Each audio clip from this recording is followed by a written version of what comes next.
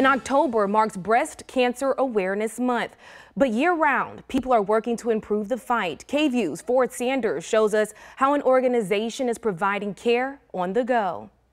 A high level of care from the beginning. They'll come into the bus and they'll meet with our mammography technologist. Lone Star Circle of Care's big pink bus is for everyone. They can be insured or uninsured.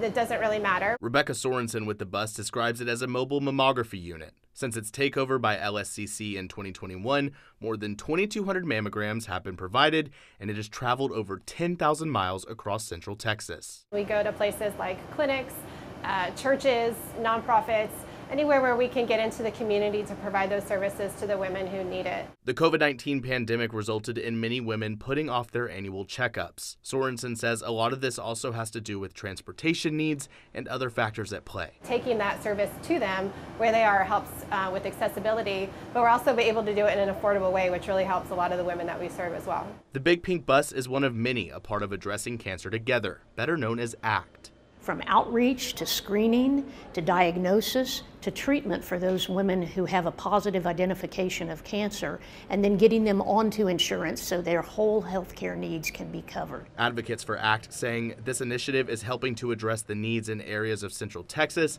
that may not have the same resources as Austin. In a rural county like Bastrop, we don't have a lot of resources for people who are underinsured and uninsured.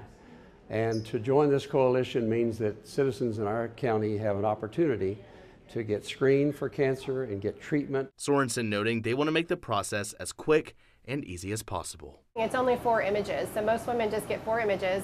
It takes just a few minutes to do. Women who fall in the sliding scale range or have grant funding would pay anywhere from nothing to maybe $10.